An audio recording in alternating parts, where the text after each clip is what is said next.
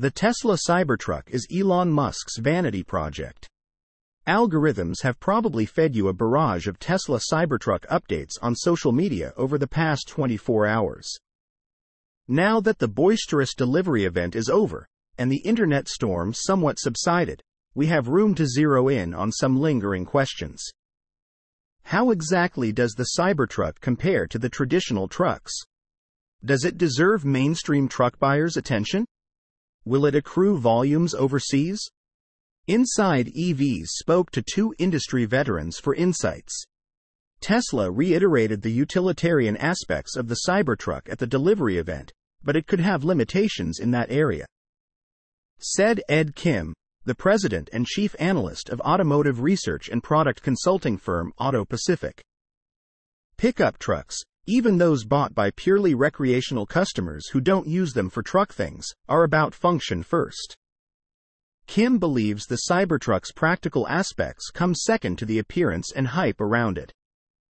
The very appeal of a pickup is its utility.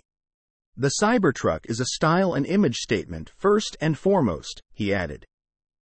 Its high bed rails make access to the bed difficult. The windshield angle will make it more difficult for vocational users with a full complement of gear attached to them to get in and out of the Cybertruck easily. CEO Elon Musk previously estimated that Tesla would produce between 250,000 and 500,000 Cybertrucks annually when the plant runs at full capacity. That's unlikely to happen anytime soon. Its niche design and steep price tag mean that it is not, at least right now, a high-volume product, said Jessica Caldwell, the head of insights at Edmunds. It might only appeal to a small portion of the market that loves it, and an exclusive customer base that can afford it. Trucks generally transact in the $60,000 region, and that version is unavailable till 2025. What they showed is probably closer to the GMC Hummer EV than something mainstream, Caldwell added. Kim felt the same. Despite garnering an estimated 2 million plus reservations, the Cybertruck could have a finite audience, he said.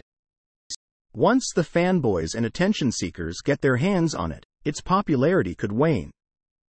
That could be an antithesis to the Model 3 and Model Y, which continue to sell like hotcakes globally. The latter might become the 2023's best-selling car of all categories this year. And potentially the first EV to claim that revered title. But that's just an estimation until we see the final sales numbers. Once that audience has gotten their Cybertrucks, will a more mainstream audience line up behind them? My gut says no, because its design priorities aren't focused on how truck customers use their trucks, Kim said. The Cybertruck seems more like a vanity project for Elon Musk than a strategic product developed to continue Tesla's stratospheric growth in recent years.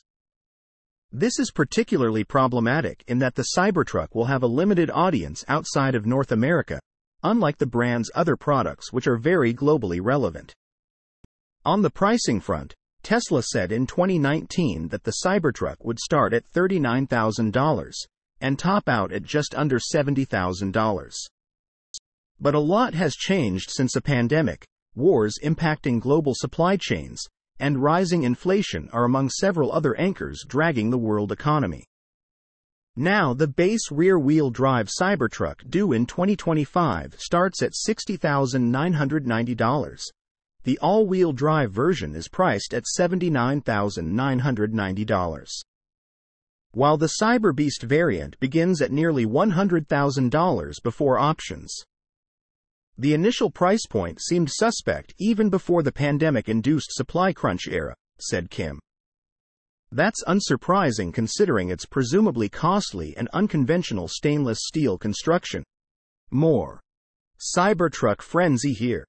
Watch the Tesla Cybertruck stop bullets fired from 3 different guns. The Tesla Cybertruck's range extender is something very different. But you don't have to buy this ultimate hype machine.